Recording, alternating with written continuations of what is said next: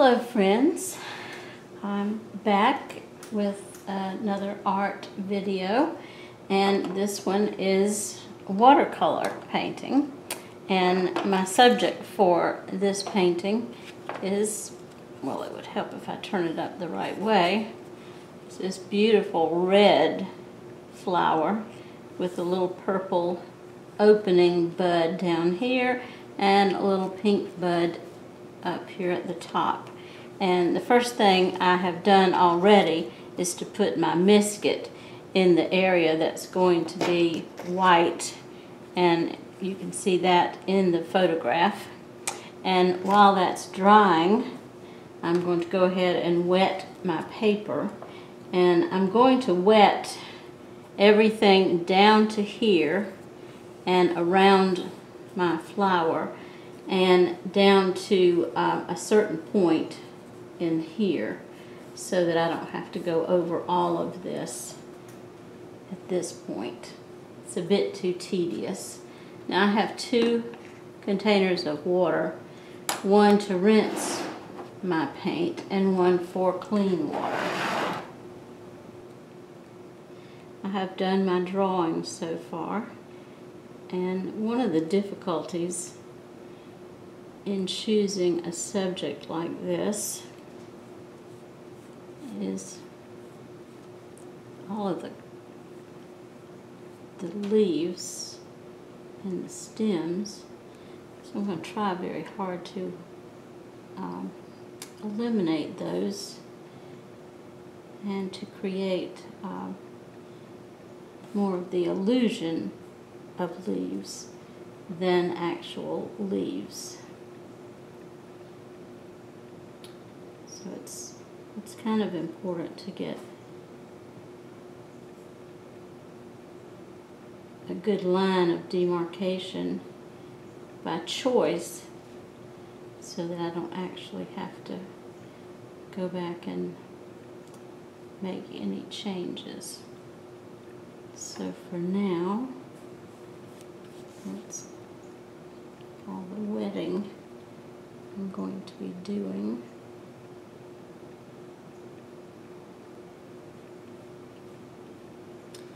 And although I'm putting my water all the way over here, I'm not going to be putting my color in here, but I don't want to risk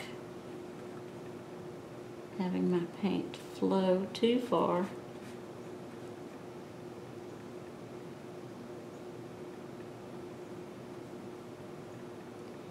And none of this has to be extremely precise,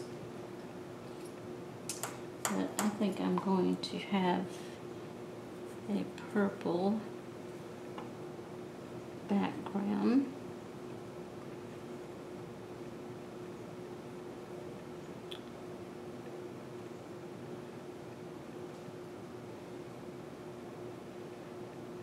With some green to carry that illusion of the leaves when I need to.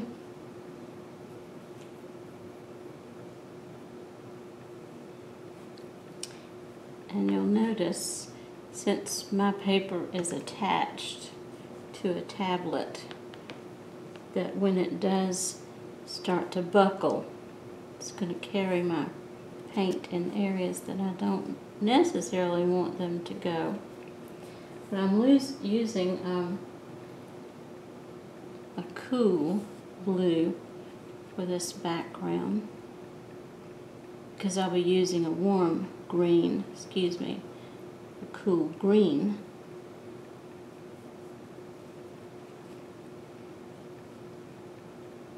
So that will not conflict. Now at this point, I'm going to make sure that these leaves don't get any of that green on them. And you know, this style is really a matter of personal preference. Some people like very tight watercolor paintings, and others like very loose. And I would say mine is somewhere in between. But I just don't want to go too far with my background color at this point. So I'm going to keep wetting it. And you can hold this paper down with the point of your brush.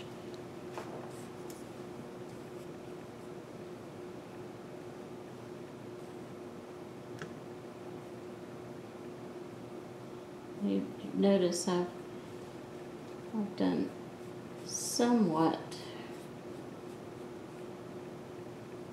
of a detail on these leaves, but because I don't intend to actually paint them all in, I didn't find it necessary to draw them all in. This is just going to give me an indication of where to go.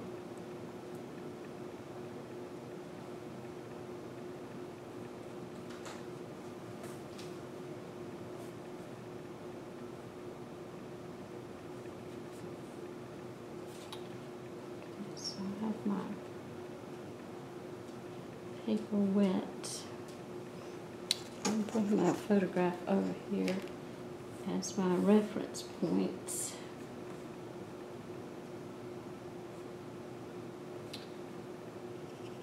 Okay, now for my Hooker's green, which is much cooler.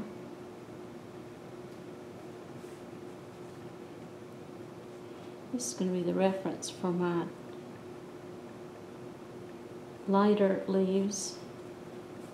And then I'll do some negative painting to get to the shadows in some of the darker areas.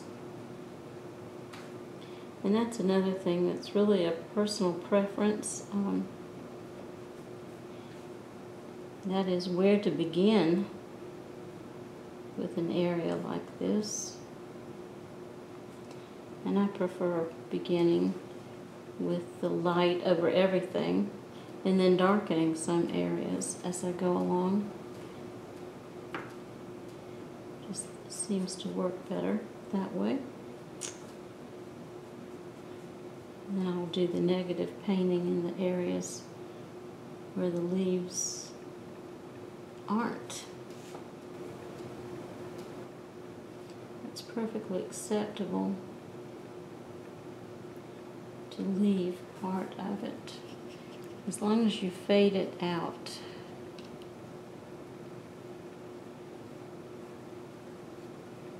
You don't want to take any chances of those demarcation lines, hard lines.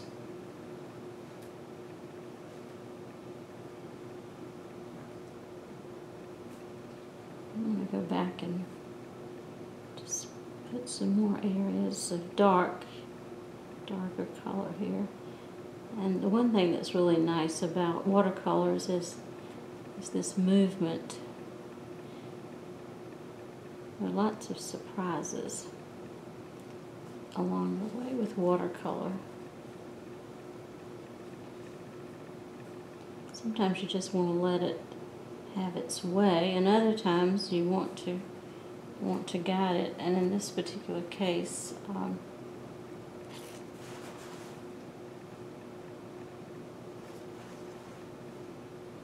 want to make sure this paint flows back in this direction.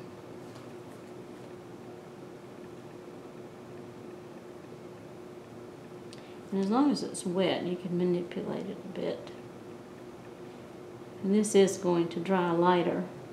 It's the nature of watercolor paint.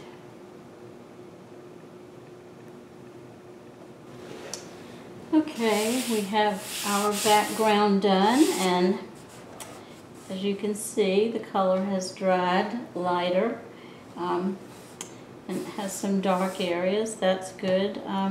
It has a line here, but that's fine because it's going up next to another shape. Okay, Okay, now let's see, find my brush. I'm going to work on the flower now. I have covered the white areas, which are right here, the white areas around here with my Misket, and I'll handle any area that needs to be darker once I take it off. So we're going back now to work on the flower, and I'm going to do the exact same thing that I did before, but I'm going to work on one petal at a time so that my water doesn't dry so fast. And I'm just going over those areas with the water first. Now there's another way to do this, and I'll show you on another petal. But in this case, I'm going to eliminate some of the water so it doesn't bleed too much. But based on my photograph, this leaf is going to be pretty much one color, but it is a little darker on this side. So using my cadmium red medium, I'm going to start on this darker side. And because I have water on this, that paint is only going to go where the water is.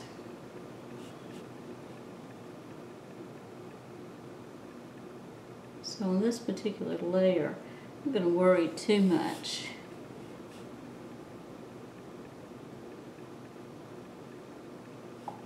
about where the color is going to go, because this particular value is going to be right because of the fact that the color is so bright, such a brilliant red, that I almost can't get it too dark. But I am going to move everything slightly over to the side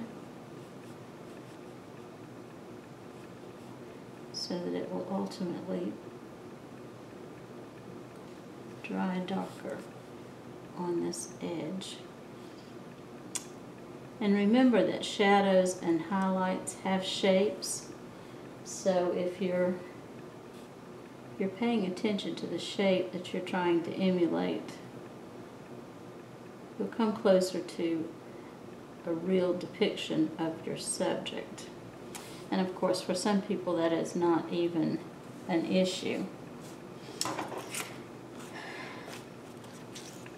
My light is changing over here, so I'm having a little bit of difficulty seeing my photograph. But this area that is under, let's see, under this leaf is going to be dark. Let's see. And you almost need a road map, maybe even a GPS to figure out what's going where, but I'm going to locate myself by choosing one of these petals.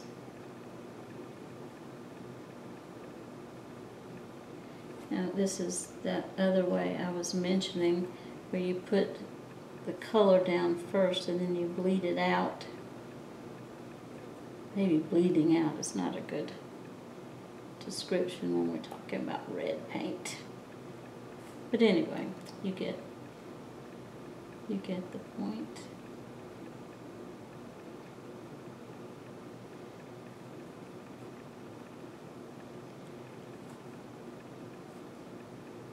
Now, unlike this edge up here, on this petal, I'm going to be a little bit darker underneath the petal above it. So let's just go ahead and move that paint up there. And right now there is no need for me to what we might call sopping it up. Maybe that's a southern term, sopping it up. Unless it continues to run too much downward, then we might have to. I'm just barely tapping that. I don't necessarily want to change the shape. Okay, and I want to go now to another area so as not to interfere with this petal and cause it to bleed in. Okay, so we have a little shape right in here which is darker.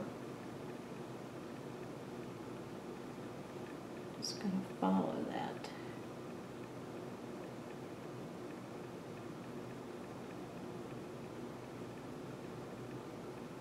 I'm going to drop my color in here. Now, insofar as the brand of paint I'm using, most of my paints are Winsor Newton. I have a few odd brands in here, but since they've been on my palette for so long, I have no way of knowing. So I typically wash out my, empty out my tube each time so that when I go back several years later, which is in this case has happened this time, I don't have the tubes.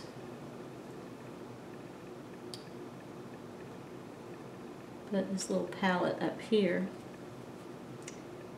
has fresh paint in it just from the last few months, so I can say with assurance that most of those are Winsor Newton. A couple are Liquitex. And I really think you kind of have to experiment. I've heard a lot of different artists talk about which ones are best.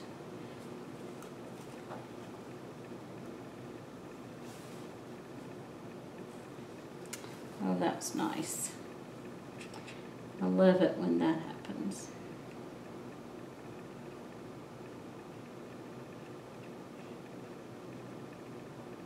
It's a little bit gory, I might add. You can see what's happening here. I do like red, however. If you've watched my mixed media, the way to salvage watercolors that have gotten too dark, and that can happen because the best way with watercolors is to build them up in layers. That way you don't have any issues.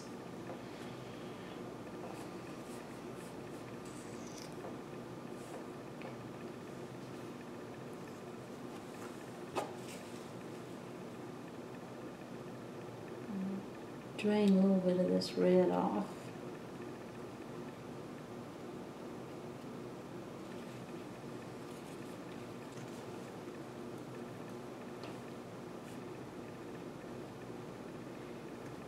See how that dried nicely here with just a little bit of a dark edge. When I do the next layer, it will be even more pronounced, but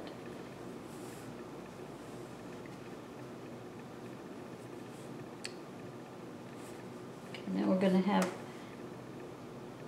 an area underneath.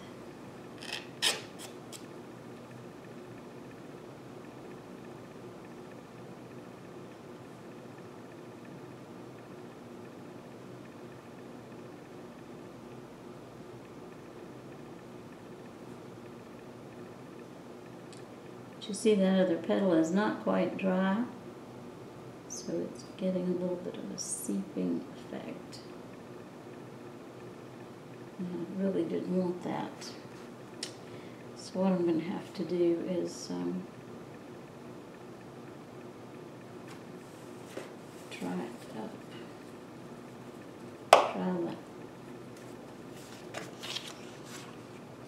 put my brush in my mouth. You shouldn't do that. You can't talk with a brush in your mouth. Now let's go back over here. And see, this petal is going to be straight here. And it comes out and makes a little drip. She loved my terminology.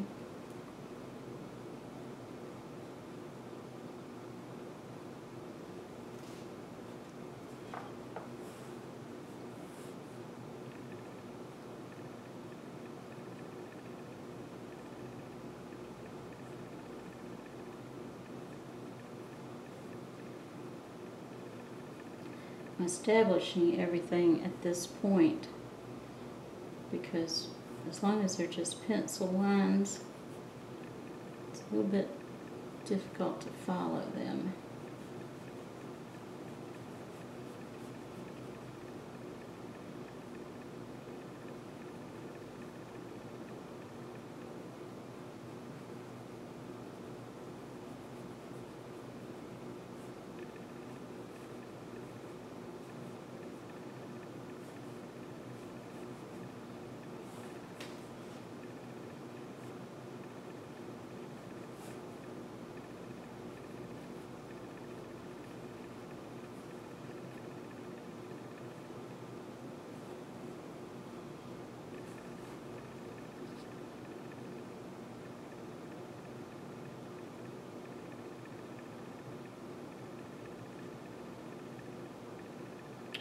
This is going to be a light area in here, and it's really okay for it to run into the other petal because I won't be going back over it very much.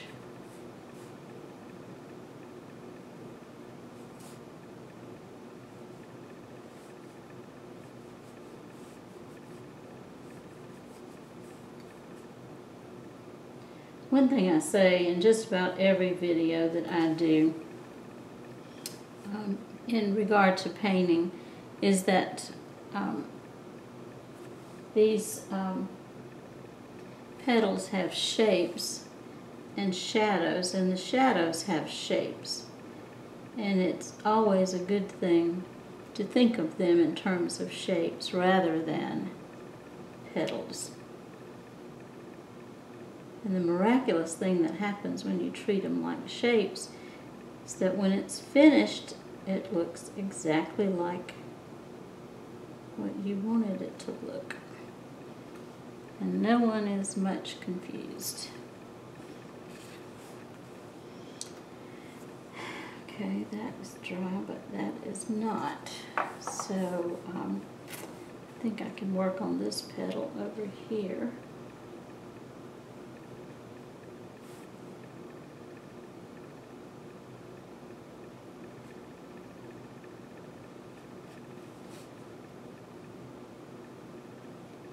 This triangular brush makes some wonderful shapes. See, when you put it on its side like that, it gives you some wonderful, wonderful shape. And it's really good for in larger areas because you have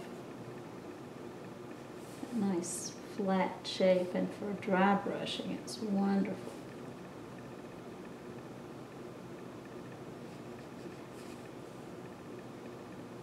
You don't really have to have very many brushes with watercolor painting unless you want them, and then of course you have as many as you like.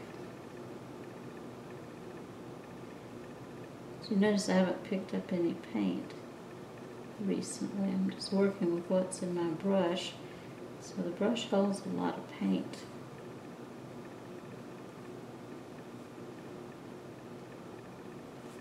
One brush that I've just discovered, which I like very much, which I look forward to using if I ever do any sketching on a trip, if I'm outdoors and I don't want to carry everything I own. And that is this reservoir brush. And I like it because it holds water for one thing, and you can just squeeze the water out right where you're working.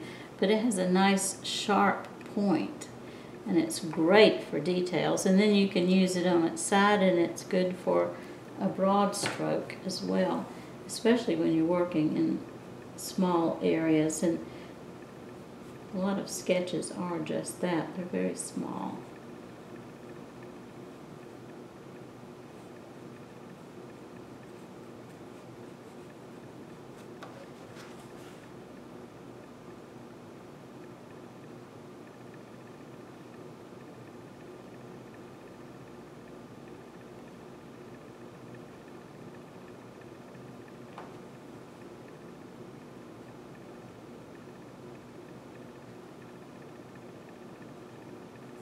And I think since I'm going to have a darker area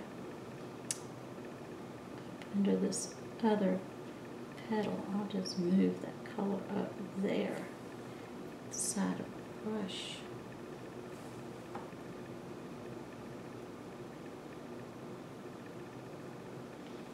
And then I'll dip a little bit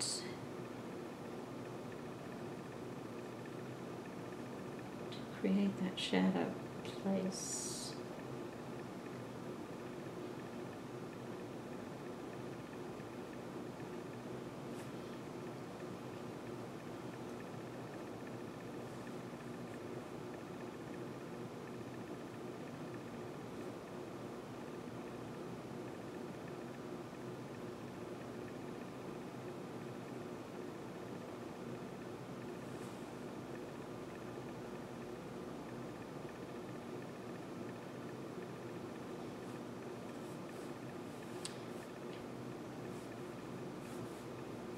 I've applied just some plain water to this because I want a lighter area right through there.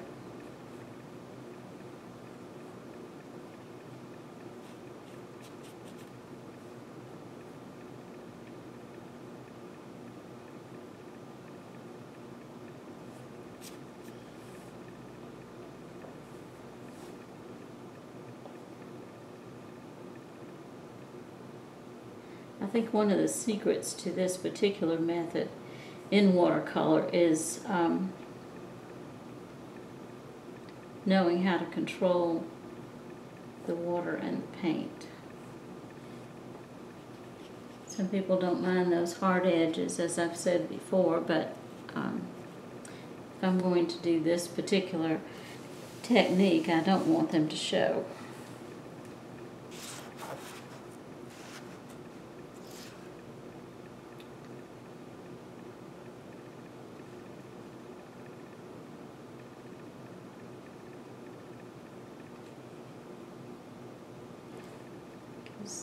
This petal has some highlight and low light areas that are pretty significant. They have those shapes I was talking about.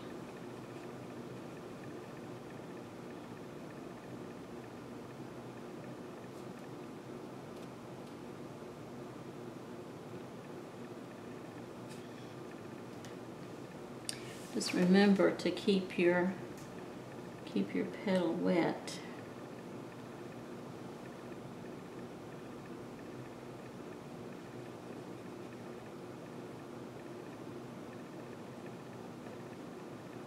While you're working on it.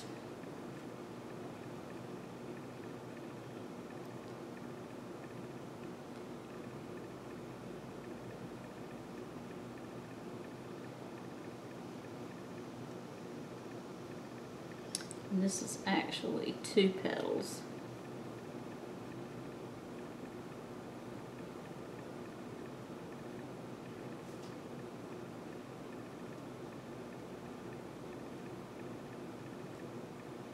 There's a petal that comes under here.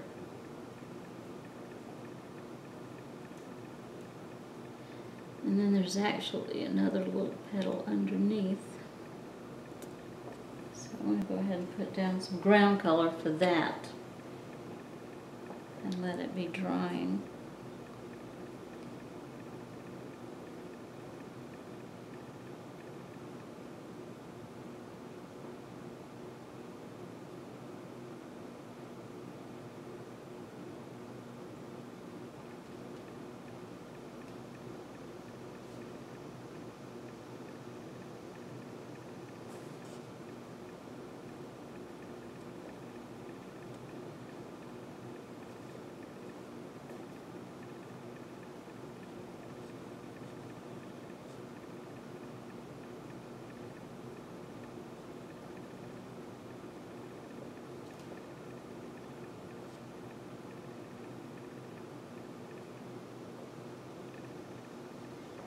Some people do watercolors on an easel, whether it's one in which you have to stand up or a tabletop easel, and those are fine for sure. It's really anything you want to do, but I enjoy sitting down for a change. Watercolors are a little more tedious, therefore they require a little bit more concentration. You don't stand back as much, especially with a small painting like this. The one thing I do when I'm starting to wind down, especially on a painting, I will photograph it and post it online on Facebook, and then I can get a better perspective on it. And it's nice to get feedback from my friends on Facebook, so that's always a good thing too.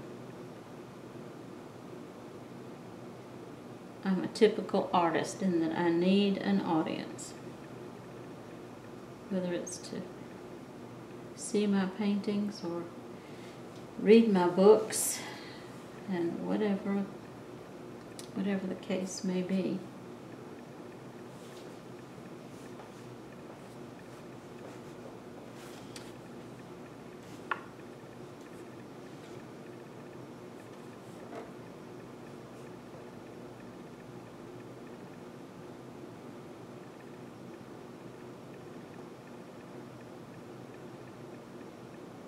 I like the subtle changes, whether I'm working in watercolor or in oils.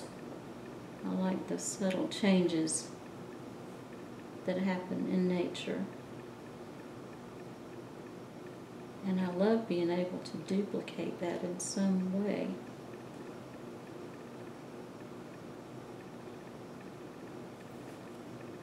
I'll hold that down, although I did put tape around it because this is very thick watercolor paper, and it's going to do that no matter what. So over here, I want that to flow in another direction because I want the darker area to be over here, although I will have another layer of paint on there. Okay, so I want it to go there.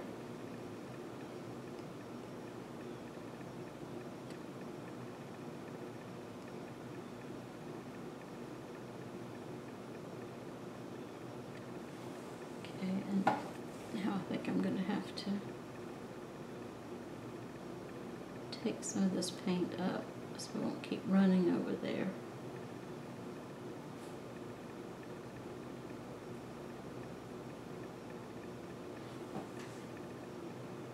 Same is true over here because the shadow is actually right under these two petals.